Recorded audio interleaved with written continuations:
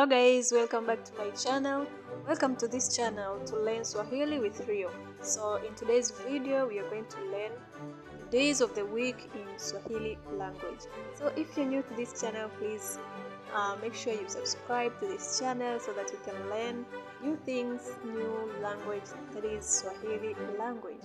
So as we're going to learn days of the week in Swahili, stay tuned, don't go anywhere, just grab your snacks and stay here with me while learning days of the week in Swahili language. So let's get into it. So I'm going to start with Monday, which is Jumatatu. Jumatatu. Repeat after me. Jumatatu. Another day is Tuesday, which is Jumanne. Jumanne. Jumanne. Another day is Wednesday, which is Jumatano. Jumatano. Jumatano. Another day is Thursday, which is Alhamis. Alhamis. Alhamis.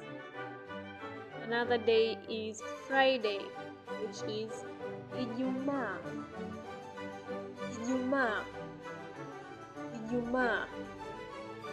And then we have Saturday, which is Jumamosi. Jumamosi. Jumamosi. And then we have the last day of the week, which is Sunday, which is Jumapili. Jumapili. Jumapili. So those are 7 days of the week in Swahili language. So I'm going to repeat for you guys in a fast way. So repeat with me while I am starting. So Jumatatu, Jumanne, Jumatano, Alhamisi, Ijumaa, Jumamosi, Jumapili. Again, Jumatatu, Jumanne, Jumatano, Alhamis, Ijumaa, Jumamosi, and Jumapili.